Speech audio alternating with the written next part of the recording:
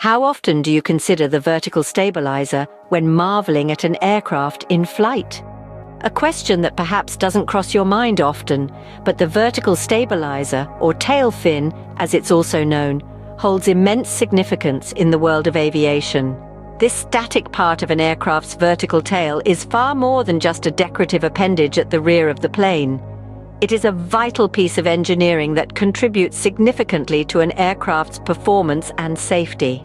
Without it, an aircraft would struggle to maintain directional stability, making it difficult to control and potentially dangerous. Imagine a weather vane. Just as it points into the wind to show its direction, an aircraft must stay pointed in the direction it's flying. This is where the vertical stabilizer comes in. It provides what's known as yaw control, stability, and trim. These are essential for keeping an aircraft steady and on course, especially in the face of changing wind conditions and during intricate maneuvers like crosswind landings. The vertical stabilizer works in harmony with the movable rudder. Together, they enable trim in yaw, compensating for moments caused by thrust or drag asymmetry. They also provide yaw control and stability, ensuring the aircraft stays pointed in the desired direction. But it's not just about the function.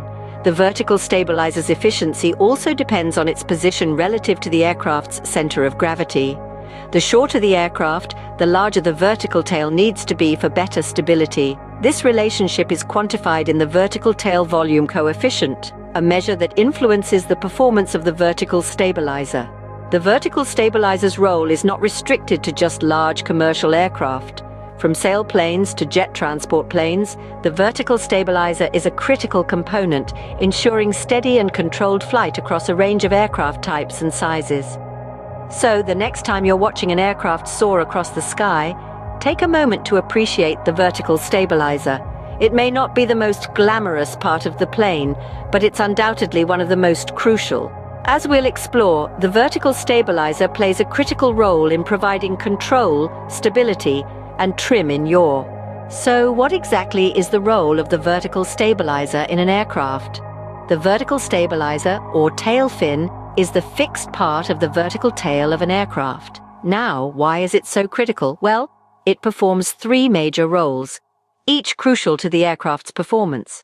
Firstly, it provides control, stability, and trim in yaw. But what does that mean? Picture this.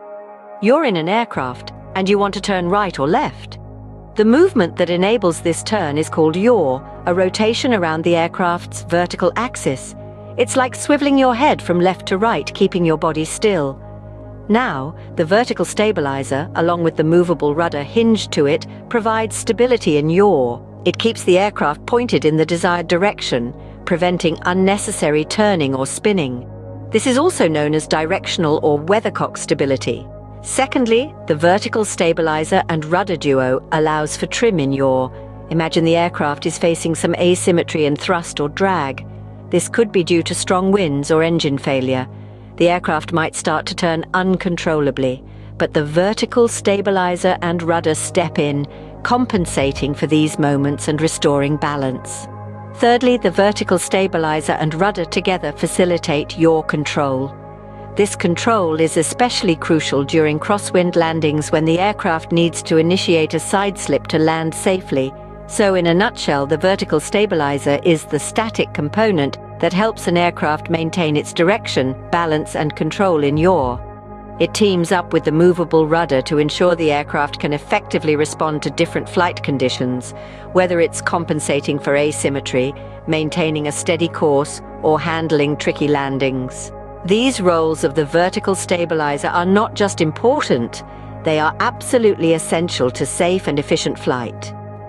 Without the vertical stabilizer doing its job, maintaining control of the aircraft would be a formidable challenge. Understanding these functions underlines why the vertical stabilizer is so vital to safe and efficient flight. Now let's examine the position and efficiency of the vertical stabilizer. This crucial component's effectiveness is largely determined by its position relative to the center of gravity. Picture the aircraft as a giant seesaw. The center of gravity is the pivot point, and the vertical stabilizer is like the tail end of the seesaw. Its position can significantly impact the aircraft's stability and control. Now, consider the size of the aircraft. Shorter aircraft typically have larger vertical stabilizers. Why, you ask? Well, shorter aircraft have a smaller moment arm, which is the distance between the center of gravity and the vertical stabilizer. To compensate for this, they need a larger vertical stabilizer to maintain stability. This brings us to an important concept, the vertical tail volume coefficient. This is a measure that combines the area of the vertical tail and its moment arm, then non-dimensionalizes it. It's like a score of how effective the vertical stabilizer is at providing stability. The vertical tail volume coefficient can vary depending on the type of aircraft. For instance, sailplanes, which are designed for slow, efficient flight, have a low coefficient around 0.02. On the other hand, jet transport aircraft, which are much larger and faster, have a higher coefficient up to 0.09. These differences reflect the fact that different aircraft have different needs. A sailplane needs to be efficient and maneuverable, so it has a small vertical stabilizer. A jet transport, however, needs to maintain stability at high speeds and during complex maneuvers, so it has a larger vertical stabilizer. So what have we learned? The position of the vertical stabilizer relative to the center of gravity plays a critical role in an aircraft's stability. The size of the stabilizer is also key, especially in shorter aircraft. And the vertical tail volume coefficient gives us a way to quantify the effectiveness of the vertical stabilizer. It's clear that the position and size of the vertical stabilizer greatly influence an aircraft's stability and control. Finally, let's talk about the mounting and configurations of the vertical stabilizer. This crucial component is typically perched on top of the rear fuselage, a position that allows it to effectively maintain the aircraft's stability and direction. However, the positioning is not arbitrary. It's a result of careful calculations and design considerations that aim to optimize the aircraft's performance. Now, when it comes to configurations, there are two common types that you'll see in most aircraft. The first is the conventional tail. This is where the vertical stabilizer is placed at the rear of the aircraft, with the horizontal stabilizer positioned just below it. This configuration is favored for its simplicity and effectiveness. It provides good stability and control, making it a popular choice for a wide range of aircraft. The second configuration is known as the T-tail. In this setup, the horizontal stabilizer is placed on top of the vertical stabilizer, forming a T-shape, hence the name. This configuration is often found in high-wing aircraft, where it helps to keep the tail clear of the engine's exhaust and the turbulence it can produce. The T-tail also has the advantage of being less likely to stall, as the horizontal stabilizer is positioned above the wing's wake. It's important to note, though, that neither of these configurations is inherently better than the other. Each has its own advantages and is suited to different types of aircraft and flight conditions. The choice of configuration is determined by a variety of factors, including the aircraft's size, design, intended use, and more. So, whether it's a conventional tail or a T-tail, the vertical stabilizer plays a vital role in the aircraft's performance. From its position on the fuselage to its configuration, every aspect of this component is meticulously designed and engineered. This attention to detail helps ensure that the aircraft can fly safely and efficiently, maintaining stability and control even in challenging flight conditions. From mounting to configuration, every aspect of the vertical stabilizer is designed with precision to ensure optimal performance. In summary, the vertical stabilizer plays an integral role in the flight of an aircraft.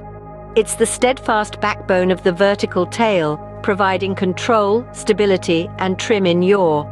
It works in harmony with the rudder to compensate for moments caused by thrust or drag asymmetry, to initiate side slip during crosswind landings, and to keep the aircraft pointed in the desired direction. The effectiveness of this vertical tail is influenced by its position relative to the center of gravity, with shorter aircraft typically boasting larger vertical tails for better stability. The performance also relies heavily on the vertical tail volume coefficient, a concept that encompasses non-dimensionalized area and arm. The vertical stabilizer is usually perched on top of the rear fuselage, with configurations often seen as conventional tail or T-tail, particularly in high-wing aircraft. All these elements weave together to create an essential component in aircraft design, one that ensures our flights are stable and controlled. Remember, the vertical stabilizer is crucial for maintaining stability during flight.